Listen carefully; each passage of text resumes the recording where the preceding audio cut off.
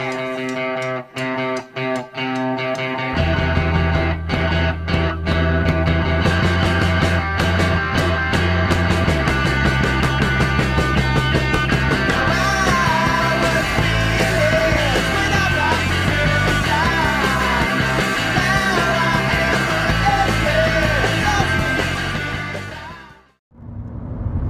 good day, my friends. It's your old pal Jordan the Lion and your old pal Ja. We're making our way through Orlando today. We're going to actually go to the cemetery that PGA golfer PAYNE Stewart's buried in, and we're going to talk about the really sad, horrifying way that he perished. And I'm actually going to tell you about how Patrick Swayze almost died the exact same way. Daze with Jordan the Lion begins now.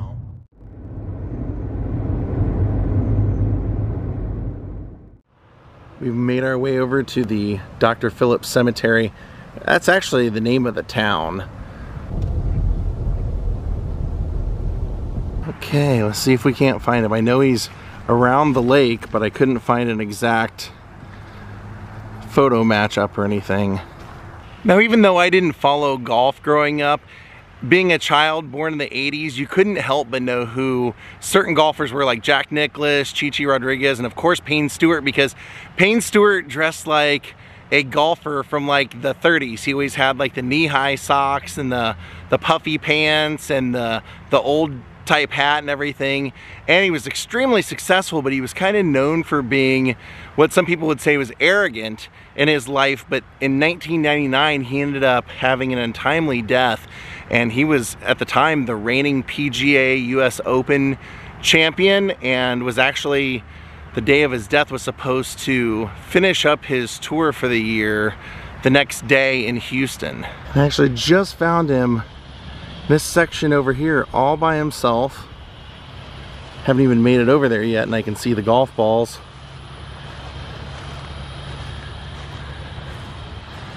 Legend William PAYNE Stewart passed away October 25th, 1999. The champion of our hearts, we will love you forever. I have set the Lord continually before me. He is at my right hand, I will not be shaken.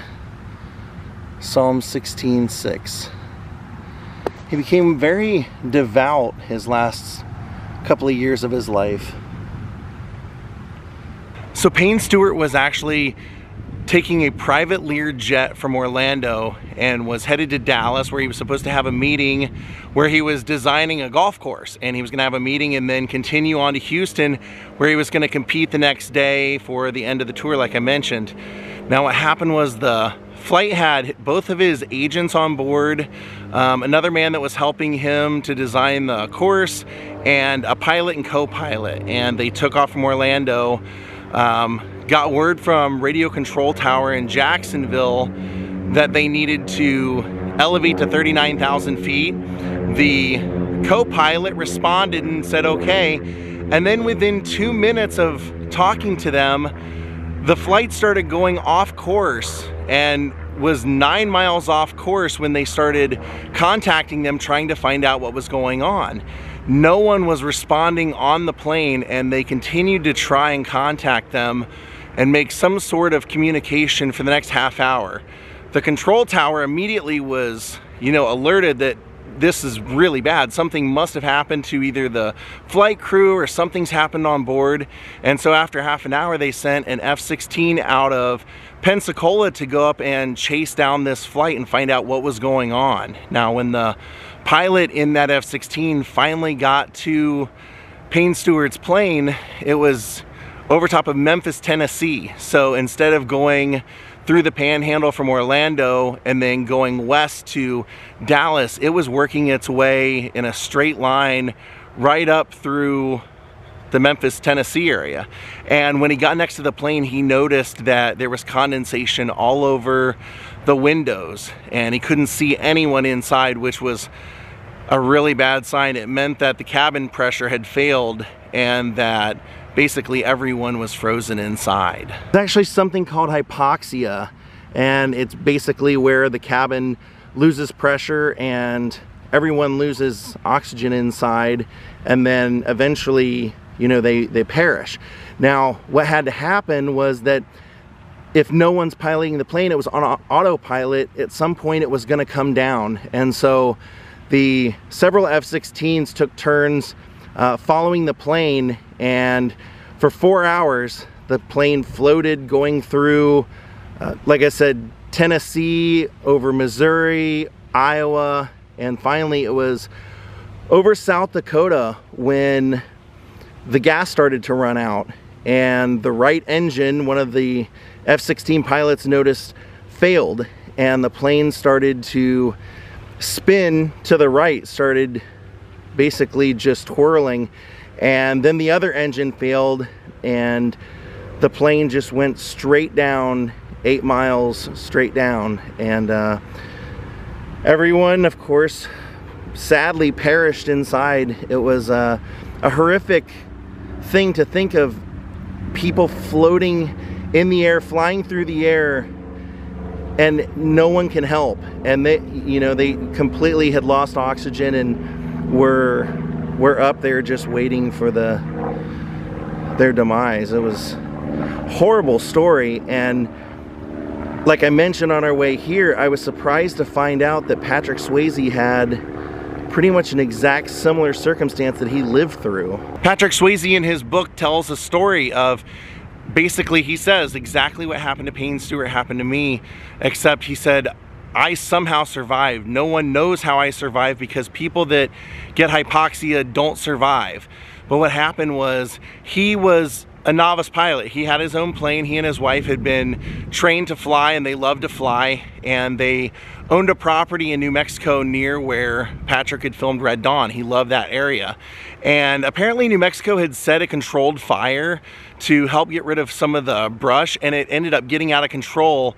And Patrick and his wife Lisa were following on the news the path of this, knowing that it was coming their way to their home in New Mexico. And so he said after 2 weeks of following this, he saw that it was coming right to their place. So he decided he wanted to fly from Van Nuys Airport out to their house, and he wanted to get on a bulldozer and basically create a kind of a barricade around so that the fire would stop and not get to their property. So he took off, and he had been very cautious. He was only flying at 13,000 feet because his wife, a month before, had been going out to Colorado to visit him while he was on set, and she started hearing a weird whistling and buzzing sound in the cockpit while she was flying. And she somehow, you know, being very knowledgeable, was able to know that it was lack of cabin pressure. And so she was able to land the plane without incident, and they got the plane serviced, and Patrick was, you know, taking it up for the first time since then, and he was just being a little cautious just in case. And he said basically next thing he knew, he had put it on autopilot. He was going 13,000 feet. He was flying through California, and he woke up and was seeing the land over his head in a spin, and he ended up regaining consciousness, able to land. He realized as he got his bearings that he thought he was at the airport where he was looking to land, but in reality it was actually a housing development that was being built, and he was landing on the street of the housing development. Now this was crazy because what they ended up finding in an investigation was that Patrick and his wife were smoking cigarettes while they took these flights. The override of the engine was gummed up, and so that's what ended up causing it to lose pressure. Now, what was crazy was that he ended up reviving consciousness. What happened was that since he was going at 13,000 feet, eventually he just started to slowly lower in altitude until he finally hit a pocket of air where it brought him back and revived him, and that never happens. Now this became kind of a controversy for Patrick Swayze because he was known at one time to have a bit of a drinking problem. His father had died, and his way of dealing with it was to drink because his father had drank. And so Patrick had been known on sets to sometimes, you know, be inebriated, and he had put all that behind him. And so when he was helped out of the plane, he got out of the plane, he had their 2 dogs with him and everything, there were construction men working on that site that came over to help him, and Patrick had brought wine and beer with him, which was not illegal, but he was afraid because of people knew his history, that he knew with a crash happening that the news media would eventually be out there, and if they knew it was him, they'd definitely be out there. And so he gave the alcohol to the construction workers just so it wouldn't be an incident. And then when he had called his wife after the accident, Lisa, to let her know that he had crashed the plane. And because of the hypoxia, he had slurred speech, which happens, you know, with that. And so she thought maybe he was drunk as well, and so she was upset. But in the end, it was investigated and it was ruled that it was a mechanical failure on the airplane, and it was that override valve that was gummed up. They should not have been smoking on there, but that's what caused that to happen. And when they interviewed him, they said, "You're the first person we've ever been able to interview that has survived hypoxia. Pilots do not survive that." So the way that PAYNE Stewart went out, Patrick Swayze almost lost his life. And it was crazy. He couldn't understand it, he said, because he had just almost died like a year or two ago doing a horse stunt for a film. Instead of letting his stuntman do it, he decided to do it himself and almost died doing that. So he was wondering, after this incident, he said, "I was having nightmares constantly. I would wake up and think, and I would see myself passed out in our plane flying up in the air." And he said, "I really started to question what I was doing with my life, as far as, am I making any difference by making these movies? What should I be doing? Because God, for some reason, keeps saving me." Not really a bad place to have your eternal rest. He did have a wife and 2 children, so I'm wondering if they will be buried out here beside him as well. The crash site actually happened on a farmer's land, and it left a giant crater in the ground that was 40 feet by 30 feet and 10 feet deep. And so they took one of the giant rocks that they found in that crater and created a memorial out in that field to all who perished that day, with a biblical quote on there. And it's very classily done, and the entire section of where the crash was is barbed wired off in a fence to keep people out, but to also respect their memory, which I thought was very classy. Unfortunately for PAYNE Stewart, just trying to go and earn a living for his family, and he was trying to go make arrangements for the golf course he was planning, and just an absolute freak accident took his life. All right, my friends, we're gonna call it a day. I wanna thank Patty Fischetti for becoming my newest Patreon, helping to support this channel. And if nothing else that you got out of this video, I hope a little bit of an appreciation for every day. Thank you all. If you're new here, please hit the like button, please subscribe, and ring that bell for notifications. Have a great night, and goodbye.